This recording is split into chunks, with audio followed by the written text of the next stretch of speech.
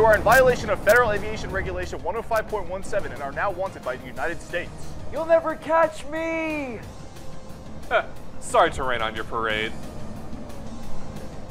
Drat! Dr. Smog!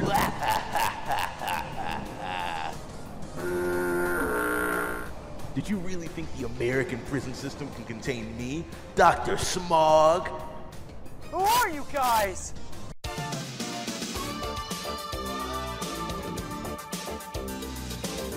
What you just saw was a snippet from my upcoming indie blockbuster, Cloud Police.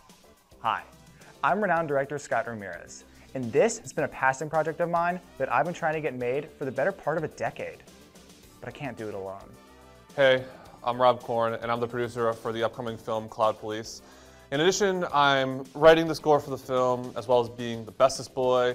You know, I'm really excited to be given the opportunity to work on such an amazing film, and I'm sure you'll love it when it's finished. That's right, Bob. We plan on featuring a whole host of familiar faces, from Brad Pitt to Taylor Swift, and even CGI Marlon Brando. Where are the drugs coming from? Hey, what's up guys? I'm Tom Holland. Do you think this is a game? Get your head out of the clouds right now! I have no Riz whatsoever. I have limited Riz. We're gonna have to put him in solitary confinement. Maybe then you'll talk. I agree. And we also plan on doing as many visual effects as possible practically, in camera.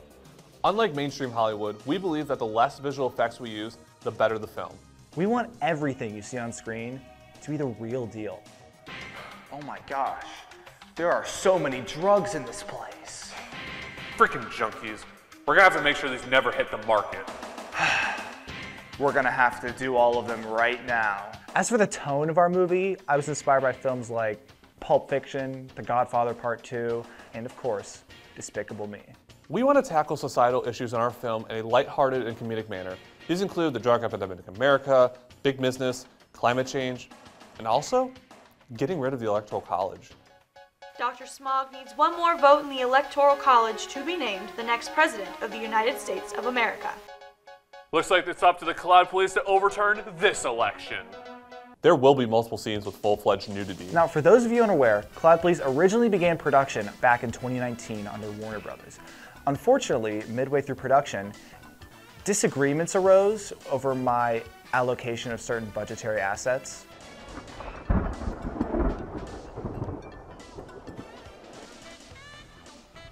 Maybe next time, cue me old nincompoops.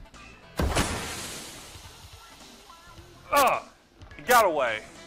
And all he left behind was a giant stack of gold bars, 29 various classic cars, and a 40-foot yacht that comes with its own crew and personal chef.